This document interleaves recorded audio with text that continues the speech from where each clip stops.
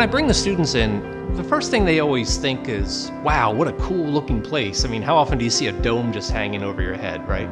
And that's before the lights even come down and before the stars come out. When that happens, the oohs and the ahs, it's exciting to hear even college students reacting. I'm Christian Reddy.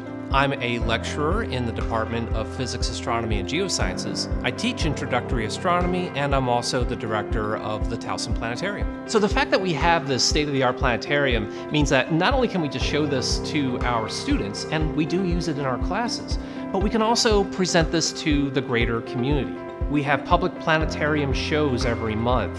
We can easily accommodate 50 people, but maybe more than 100 will show up. It's a great problem to have. We can visit other planets and explore the surrounding moons of Jupiter and Saturn.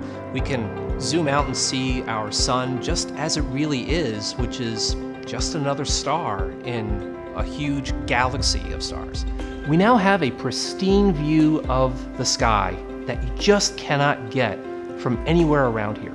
And to give people an opportunity to just see the greater picture, it's not to make them forget about the problems that they have, but to make them realize that there's always more beyond what we see right in front of our faces every day. And to be able to show them that perspective is a real pleasure that I take and a privilege that I have here.